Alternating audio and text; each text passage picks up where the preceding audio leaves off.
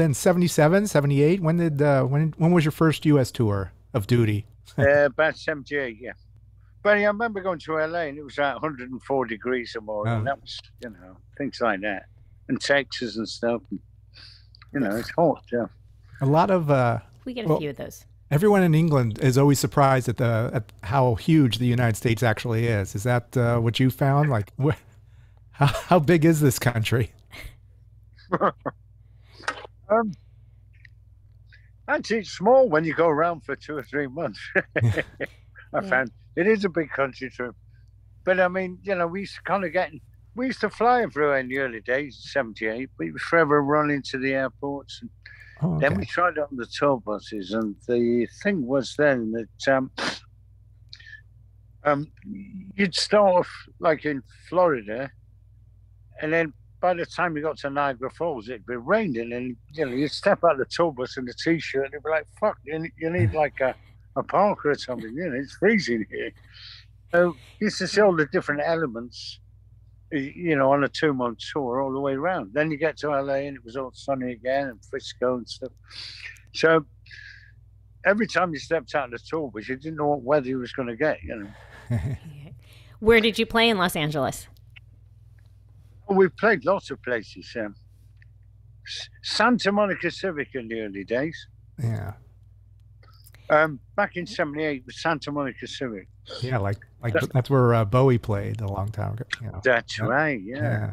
And I remember passing there and thinking Elvis Costello was playing the Whiskey a Go-Go, And I thought, when are we going to play? And suddenly we turned up at the Santa Monica Civic. And somebody actually smashed the front window there, and he said we'll never play there again. Wasn't awful. But we actually did. But yeah, Bowie played there, didn't he, and stuff like that. And I think we did that a lot later as well. And we played the Palace. Yeah. Combined. Yep. At a few places. We did the Palace one time, and then immediately after we did the Johnny Depp Club, The Viper as a Room. little gesture, the Vapor Room. Yeah, it was when River Phoenix had just died, Did, That was Yeah. a heavy night. yeah. I didn't die. I managed to get home out of there. But it was kind of a nice, interesting night there. Was that really? Was it around that same time, or was? It was a few weeks after River Phoenix had just died, Oh. I think. Wow. Okay. Still I going. think we got the best cocaine that night. Yeah. There you go. Better. We didn't get the bad stuff. The Coca-Cola, they told me. Of course. That's what Johnny told me.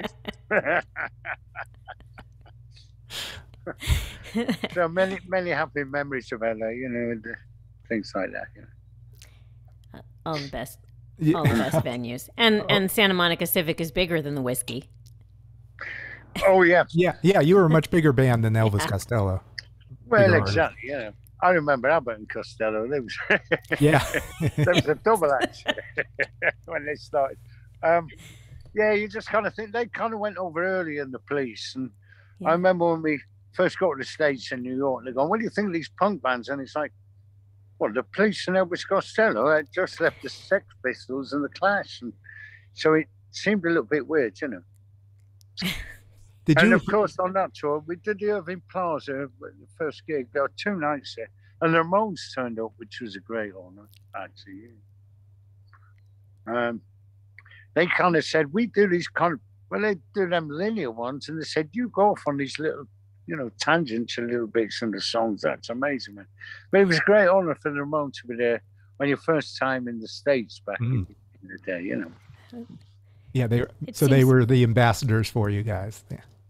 Well, it was just like when we started, their album would come out just as we was making our record, the Spiral Scratch, the early record, and it was like, wow, that inspired us, that Ramones record, like it did almost everybody, really. And it's like suddenly there they are, telling us we put all the bits and pieces in there. It's not just straight ahead, They liked all the little bits, It seems fitting. Yeah, so that was nice, appropriate.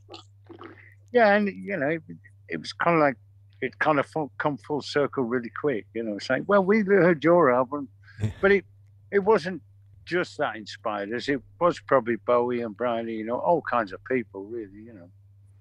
But I do remember that about the first tour. And like I say, by the time we got to LA with it, Santa Monica Civic, you know. What was that? Who else was on that bill? Do you remember? Like who'd you guys play with? Oh, I don't know now. I mean, we're talking 40 odd years ago. I mean, somebody will have an old poster somewhere on eBay. Right. Try and find that. You know, I can't remember because, well, I always thought you don't take America, America takes you. You know, many bands, we did many tours, and even Bowie himself had to get out of town, didn't he, after a while? We embraced America and loved it, and we took about 2 years to come to the States because we had about eight or 10 hits over here on the Top of the Pops TV show, and we was doing Europe, and we was asked to go to America, but we you know, there were all these things going on over here, so it took us 2 years. So when we did come, people had been waiting 2 years, really, and